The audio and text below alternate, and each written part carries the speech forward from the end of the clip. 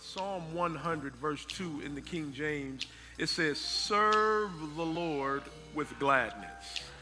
Come on, it says, serve the Lord with gladness and come before his presence with singing. 1 Samuel 12, verse 24 says, only fear the Lord, here it is, and serve him in truth with all your heart, for consider how great things he hath done for you. How many of you know God has done some great things on your behalf? All right, so the scripture tells us then to serve the Lord with gladness. It says serve him in truth. And then Colossians 3:23 says, and whatever you do, do it heartily as to the Lord and not unto men, knowing that of the Lord ye shall receive the reward of the inheritance, for ye what? Serve the Lord Christ. Y'all got that? Let's jump down to Proverbs chapter 4, verse 26. He says, ponder the path of your feet, then all your ways will be sure. He says, do not swerve to the right or to the left. Turn your foot away from evil. Psalm 119, 157, my enemies are so many, they try to make me disobey, but I have not swerved from your will. Matthew 16, 21, then Jesus made it clear to the disciples that was now necessary for him to go to Jerusalem, submit to an ordeal of suffering at the hands of the religious leaders, be killed, and then on the third day be raised up alive. Peter took him in hand, protesting, impossible, master, that can never be. But Jesus didn't swerve. Peter, get out of my way. Satan, get lost. You have no idea how God works. How many of you just got a little bit of idea on how God works? So my subject today, the title of my message today, I'm calling it Serve or Swerve. Serve or swerve. Before you see it, let me give you the definition of swerve. It means to deviate, to zigzag, to veer off, or to change direction abruptly. In other words, when a person decides that they're going to serve God, Satan does everything within his power to get that person to deviate, to zigzag, to veer off, or to change direction abruptly. He wants to get you to swerve. Let's pray. Father, we just thank you for this morning and for each and every individual that is here. I pray, Father, that this word will find its place in the hearts of your people. Let it speak to someone. Make the crooked places straight again in our lives. We'll live our lives to your glory. You'll get the best of us. In Jesus' name, let everyone who agrees say amen. Hey, high five as many people as you can touch and tell them serve or swerve. Tell them serve or swerve.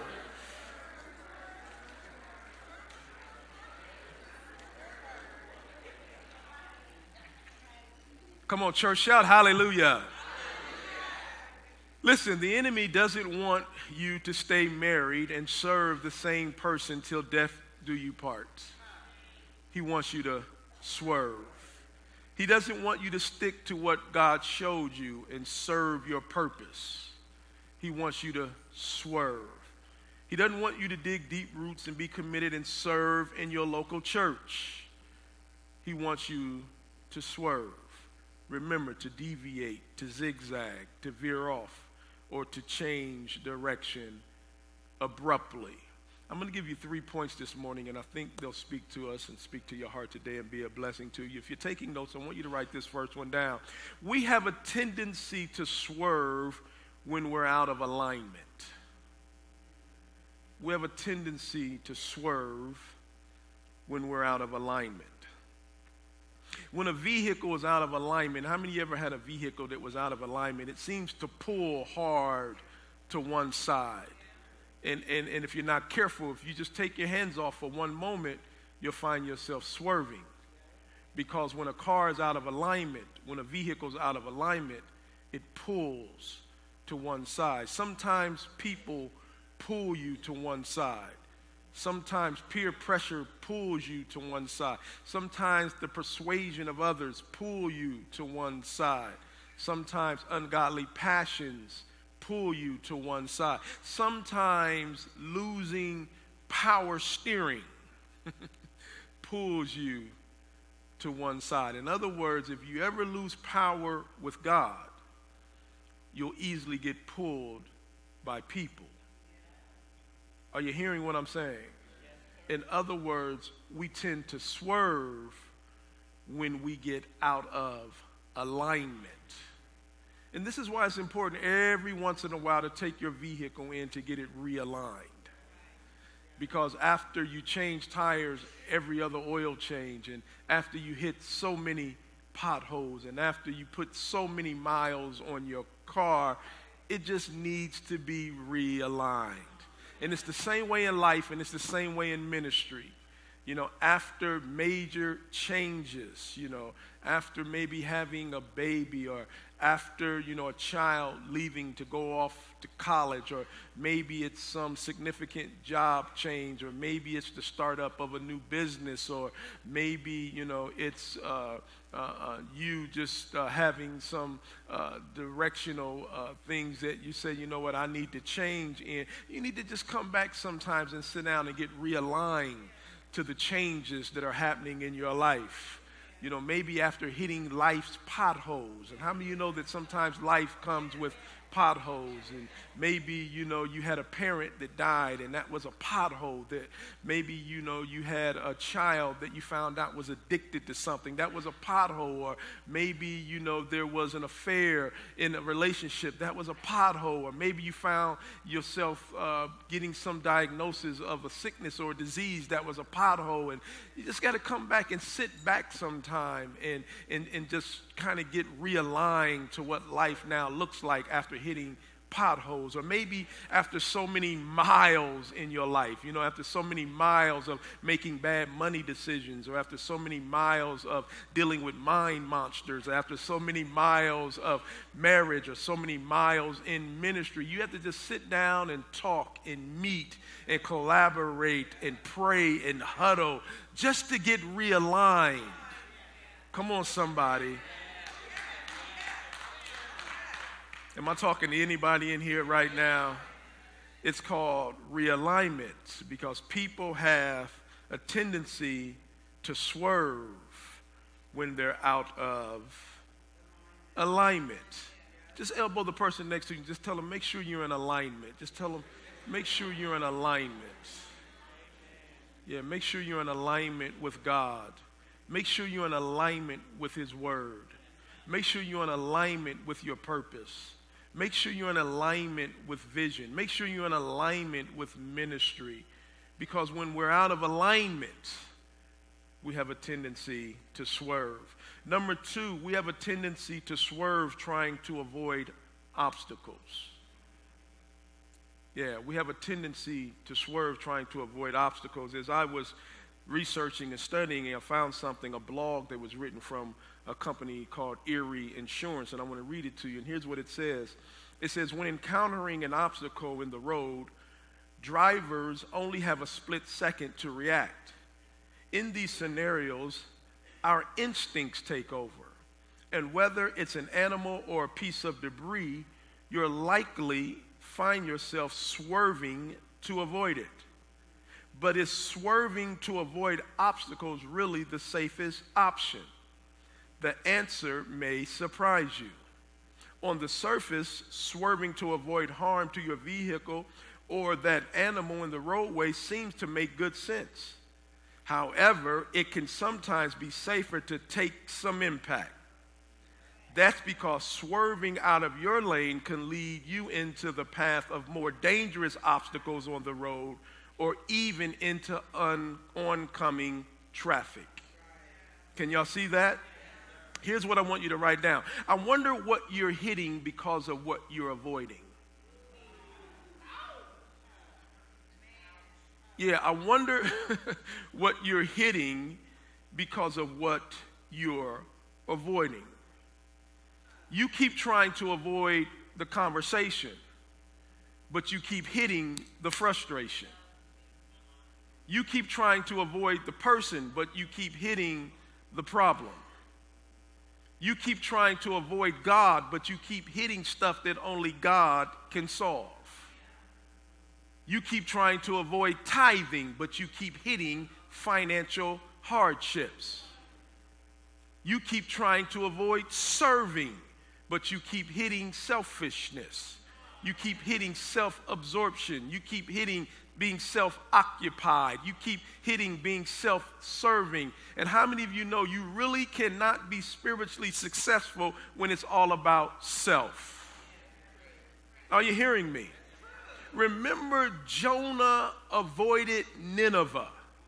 In other words, he swerved around what God told him to do, and he ended up being hit by being swallowed up by a big fish.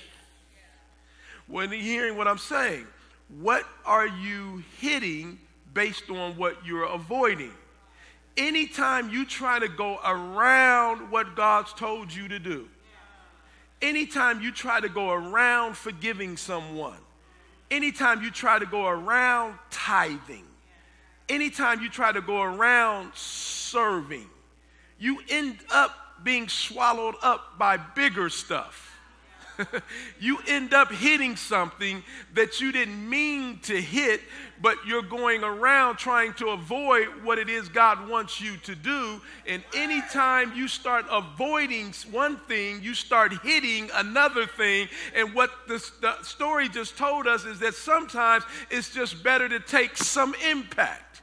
It's better to just take the impact of tithing and see how it works out. It's better to just take the impact of serving and see how it works out. It's better to just take the impact of forgiving someone who may have hurt you. And let's just see how it pans out if you do it God's way. Somebody say amen to this.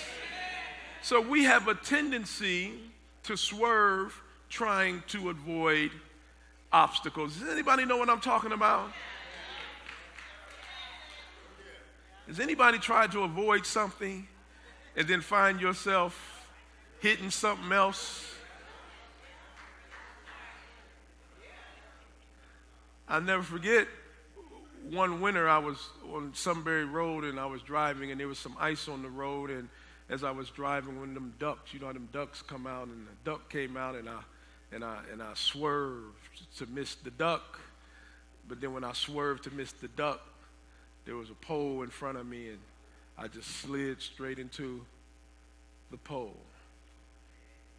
And I guess one might say, better the pole than the duck. Someone might say, better the pole than the duck. And that may be true in that case. But there are some cases where it's better to hit the duck. Please don't write me any nasty notes or any nasty letters.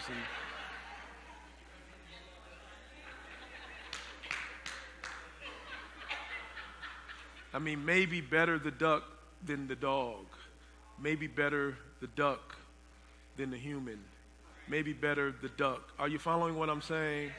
And sometimes you try to avoid certain things and you mess around and hit other things simply because you keep swerving in your life.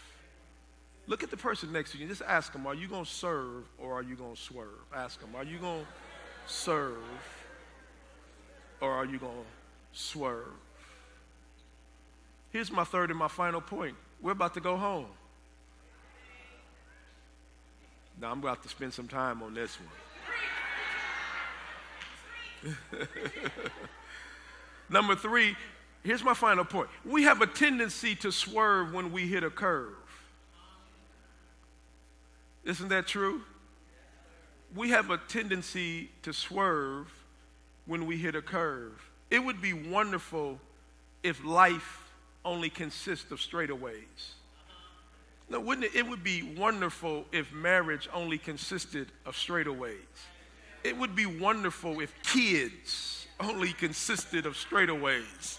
It would be wonderful, wouldn't it, if ministry only consisted of straightaways? But how many of you know that life comes with curves? Marriage comes with curves. Kids come with curves. Health comes with curves. Ministry comes with curves. And we have a tendency to swerve when we hit a curve. Sometimes you just have to slow down and pace yourself. Come on, am I right about this? I wish I had time to go into scripture and look at the story. I'll just tell you a little bit about the story instead of us reading all of the story. But Joseph is a prime example of someone who, when he hit a curve, he didn't swerve, but he continued to serve. Are you hearing me? I mean, you have different types of Christians. And here's the thing that I've learned in life, and here's the thing that you'll have to come to in your life is every person, when we come to Christ, we have to make the conscientious decision of what type of Christian do we want to be. I mean, you have what you call casual Christians, right? And you have committed Christians, and then you have all those who are in between. Come on, the Bible talks about some of us being lukewarm. I don't know about you, but I don't like lukewarm water. I know there's sometimes we have a guest preacher to come and we say, how do you like your water? They say room temperature. I don't understand it. I want my water cold. Are you hearing what I'm saying? And so God doesn't like lukewarm Christians. He say, I spew them out of my mouth because they're like room temperature water. They're neither hot nor cold. Are you following what I'm saying? In other words, what I gather from this is the same tenacity that you had when you were in the world, the same passion that you had for sinning, the same tenacity and dogma that you had to do wrong. Why doesn't that same attitude and that same aggression and that same energy come over into your Christian walk with God, where you are hot on fire for the Lord the same way you were for the devil? Does this make sense? And so before I get into this point, I just want to I want to unpack this thought for a moment, because each and every one of us decide what type of Christian we want to be.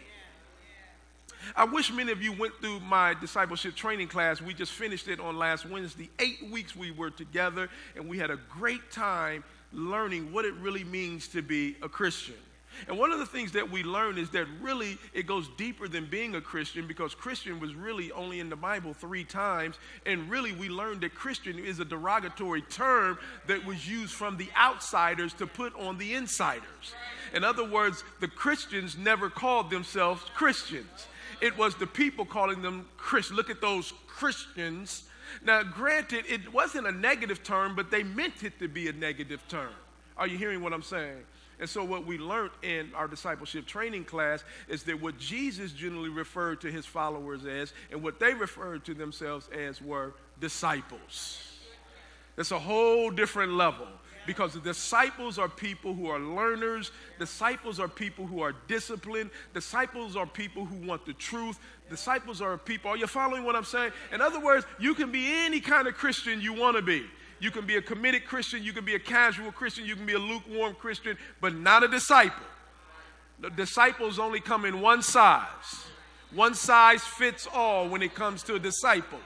Are you hearing what I'm saying? Remember what Jesus said? If you continue in my word, you shall know the truth, and the truth shall make you free. He said, and ye shall be my disciples, praise God. How many disciples do we have in the house this morning? That was kind of weak. That was kind of weak. That was room temperature. That was lukewarm.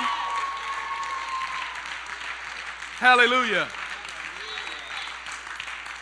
My point is you decide what type of Christian you want to be. Amen. You can be the type of Christian. Here's the point. I said all of that to lead to this. You can be the type of Christian who comes to church when things are great. And the only time we see you is when things are great. And then when things go bad, we don't see you for a while because you leave out to try to figure it out on your own. And then you have the other kind of Christian that they only come to church when things are bad. And then as soon as God straightens it out, as soon as God fixes it, we don't see them anymore. Because the only reason they came is because they wanted God to fix the trouble that they were in. So you have Christians who run the gamut. My question to you is, what type of Christian have you decided to be? Let me just let that simmer, marinate for a moment. Because I believe before we leave here today, each and every one of us needs to answer this question. And the reason why is because we have a tendency to swerve when we hit a curve. Somebody in here is old enough to know that you're going to hit some curves in life. Wouldn't it be great if life came with a manual to tell you every time you were about to hit a curve? Wouldn't it be wonderful? Wouldn't it be wonderful that you could brace yourself? You could brace yourself for the bumps in the road every time you hit a curve. Joseph is a prime example of someone whom when he hit a curve, he didn't swerve, but he continued to serve. I want you to write this down real quick. When Joseph was sold into slavery in Potiphar's house, he hit a curve. Now, y'all got to think about this for a moment. Now, don't think about this as no little cute Bible story. I want you to hear the life of Joseph. Joseph has a dream. Joseph has a vision to do great things. He has a vision of greatness. Joseph says, I'm going to be a man in authority. You guys are going to be bowing down to me. God has showed me where he's taken my life to. Joseph gets thrown in the pit, pulled out of the pit, and sold into Potiphar's house into slavery. How many know Joseph just hit a curve? In other words, that doesn't look like what God showed me. What God showed me was the straightaway. But me being sold into slavery in Potiphar's house, that's a curve. You know what curves are? They're unexpected experiences. And Joseph just hits this unexpected experience, and now he is in Potiphar's house, no longer a free man, but in bondage, in captivity. He's a slave in Potiphar's house. But look at what Genesis 39 verse 4 says. It says, so Joseph pleased Potiphar and found favor in his house, in his sight, and he what? Served him as his personal servant. What I'm trying to get you to see, Joseph hit a curve, but he didn't swerve. He continued to what? Serve. Are y'all following this? Let me read it one more time. So Joseph pleased Potiphar and found favor in his sight, and he served him. Everybody say served. As his personal servant. Number 2, when Joseph was thrown into prison, he hit a curve. Yeah, now come on. Think about this for a moment. Joseph's in slavery in Potiphar's house. Potiphar's wife comes to Joseph, tries to throw herself on Joseph for Joseph to lay with her, for Joseph to sleep with her. You know what Joseph did? He said, look at the hand. Joseph said this to her. He said, I cannot commit such evil in the sight of my master. He said, I won't do it. I won't do it. I won't do it in the sight of God. I won't do it in the sight of Potiphar. He said, I won't do it. And so what did she do? She lied on Joseph and said Joseph tried to rape her. Now Joseph's running from the house, running for the fear of his life from a lie that this woman said about Joseph. They catch up with Joseph, and now they throw Joseph in prison. Joseph is in prison. How many of you know Joseph just hit another curve? In other words, an unexpected experience. Joseph didn't see himself there. Matter of fact, Joseph is there based on a lie that somebody told on him.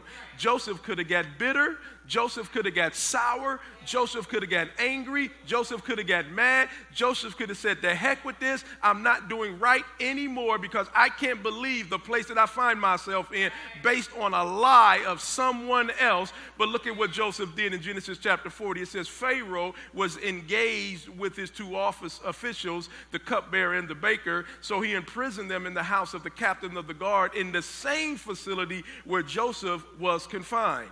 The captain of the guard appointed Joseph to be their attendant, and he what? Served them. Here Joseph is again. Didn't hit a curve, but he didn't swerve. He's continuing to serve. Y'all getting this? When Joseph was providing food in the famine, he hit a curve. I'm just trying to take you through the steps of Joseph's life. When I say he hit a curve, think about it now. There's a famine. Joseph is the one who's got all the food. Y'all remember that? Joseph's family, his brothers come, they get in line to buy some food. When they get in line to buy the food, Joseph puts the food in the bag, and then he puts their money back in the bag because he recognized they were his brothers, but they didn't recognize Joseph. They walked away, they turned, and they looked in the bag, and they said, man, food is in the bag. Not only is food, someone's restored our money. Can I tell you, God's about to restore somebody's money, praise God, this morning?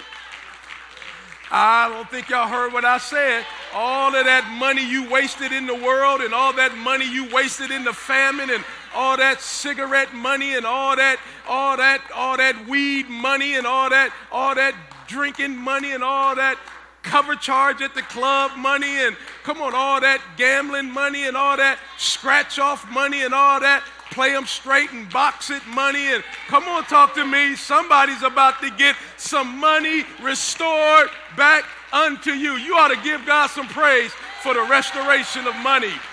Hallelujah. So they look in the bag and they say, someone's restored our money, and then it dawns on them and they go back and they recognize it's Joseph. And listen to what they say. They say to Joseph, they say, man, they say Joseph is going to mistreat us. He's going to mistreat us. And they beg him, don't mistreat us. You know why? Because they know how they had just treated him. They're the same jokers who threw him in a pit because of their envy and jealousy for him. And so now they come and they're at the beck and call of Joseph, and they need Joseph, and they're hoping that Joseph doesn't mistreat them. But look at what it says in Genesis chapter 50. It says, as for you, Joseph said, you meant evil against me, but God meant it for good in order to bring about this present outcome, that many people will be kept alive as they are this day. So now do not be afraid. He said, I will provide for you. Look at Joseph's servant. I will support you. Look at Joseph's servant. And your little ones. So he comforted them. Look at Joseph's servant. Giving them encouragement and hope. Look at Joseph's servant. And spoke with kindness to their hearts. Look at Joseph's servant. I'm saying Joseph hit a curve, but he didn't swerve. He continued to serve. Am I preaching to anybody this morning? In Genesis chapter 41, verse 46, it says Joseph was 30 years old when he began serving the king of Egypt. Now look at where Joseph has gone from. He started in a pit, pulled out of the pit, sold into Potiphar's, serving when he hit a curve down in Potiphar's house. Out of Potiphar's house, lied on, running for his life, thrown into prison, serving in the prison, praise God. Out of prison, now there's a famine, he got the food, people are coming, serving Egypt, serving the Hebrews, serving the Israelites as they come. Now Joseph is out of prison or out of the famine. Now he goes to what the dream had first showed him, the vision. He's now in Pharaoh's house. Prince of Egypt, second in charge, nobody more powerful than Joseph in all the land but the king. But Joseph at 30 years old is continuing to do what he's always done, that's to serve. Are y'all hearing what I'm saying? What I'm trying to get you to see is there's absolutely, emphatically, equivocally no way that you can keep serving God through all of the unexpected experiences in your life and not think that you're not going to have a come up with the Lord. Are y'all hearing what I'm saying? Here's what I've learned, church. I've learned that you can serve your way into success. Y'all didn't hear what I'm saying. I don't care how bad it gets. I don't care how painful it gets. I don't care how bad it hurts. I don't care what they did to you. But I've learned you can serve your way into success. Praise God. Somebody shout hallelujah. Listen to what I wrote down. If you can serve and not swerve, every time you hit a curve, you'll lay hold to what's around the corner. See, the curve suggests that there's a corner. And if you'll serve and not swerve every time you hit that curve, you'll lay hold of what's around the corner. Can I tell you that God has some things for you just around the corner?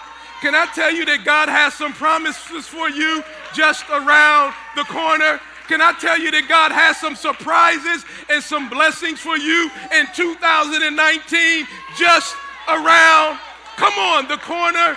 But you got to say, God, I'm going to stay my face of flint and I'm going to keep serving you in spite of the distractions, the deviations. I'm not going to zigzag. I'm not going to veer off. I'm not going to change direction abruptly, but I'm going to keep doing what you called me to do. I'm preaching better than y'all saying amen. But what happens is when it's time to serve, you call off. When it's time to serve, you cut out. When it's time to serve, you cancel on God.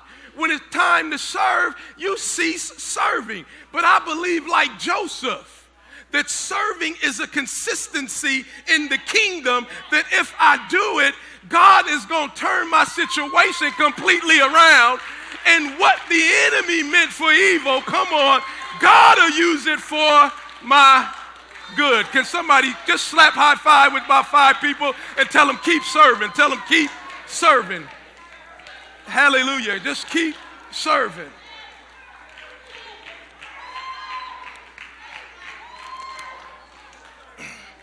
What I'm saying is you don't have to swerve just because you hit a curve. Just keep on serving. Hallelujah. Keep on serving God. Somebody shout hallelujah. Just keep on serving God. Let me close with this story. There's a story in the book, in the Gospels, book of Luke, about these 2 sons.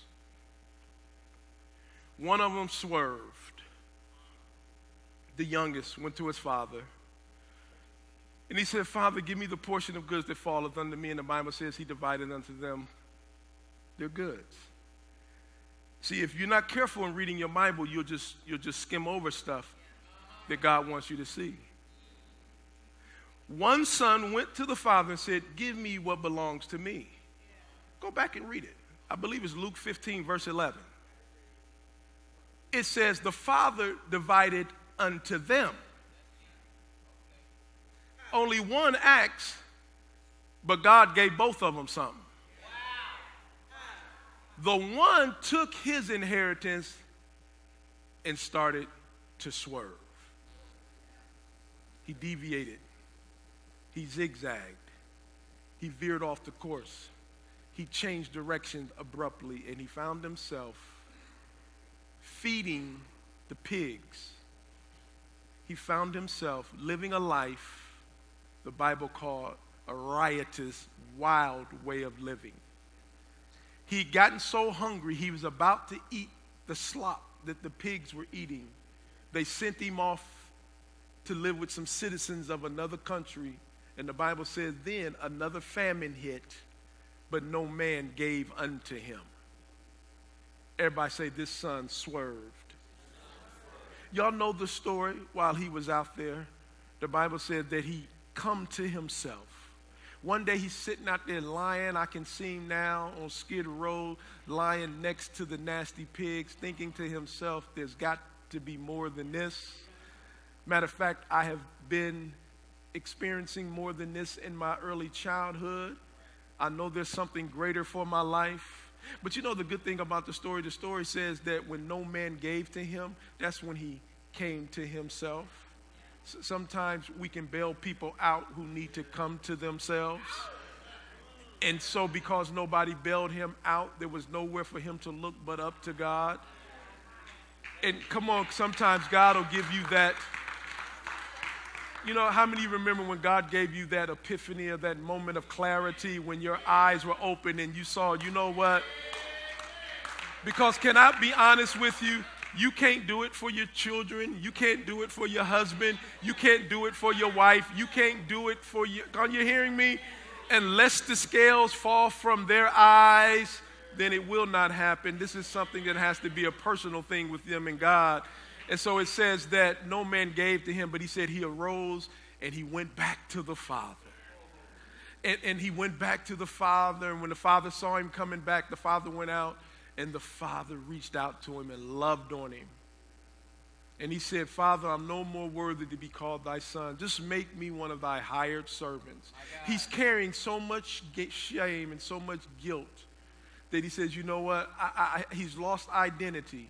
He said, I'm not even a son anymore. He said, it'd be good enough to just be a servant in your house. And the father said, no. The father said, go get the fatted calf. And the father said, go get the best ring and go get the best robe and go put some shoes on his feet. He said, we're about to celebrate and we're about to party because my son who was swerving all of his life, my son who got off and deviated from the path and zigzagged and got off and changed direction abruptly. He said, he's home now. He's my son. And see how we're standing, and see how we're clapping, and see how we're celebrating the son who swerved. And rightfully so. But there's another son who doesn't get much attention. The older son. When the older son came out and he saw all the partying, he said, what is all the partying for? And some of the servants said, your young brother is home and your father's throwing a party. Come on in. And the older son said, he was upset. He said, I'm not going in. He said, this guy took his stuff off and went out and started living wild and doing things that the father never taught us to do. And he lived a lifestyle that was grievous to us, and a lifestyle that was lascivious, and a lifestyle that was wild, and he ruined the reputation of our family. I'm not going into his party. And when the father saw the older son's attitude, he came out to the older son. He said, you have forever been with me. Son, you've never swerved. He said, you've served me your whole life. He said, and all that is mine is thine. He said, your younger brother, see, he just got a portion. He said, but everything that I have is yours. So we put a lot of emphasis on the people who go out and swerve. But I want to just take a moment to thank all of you in here today who've never swerved, who've served God, who've never said no, who've never turned your back, who never went out to do your own thing. But you've been steady, you've been consistent, you've been faithful, you've been loyal. And I just want to say thank you today for being those sons. Yeah. For being those sons and being those daughters who says, I've chosen to serve and not swerve.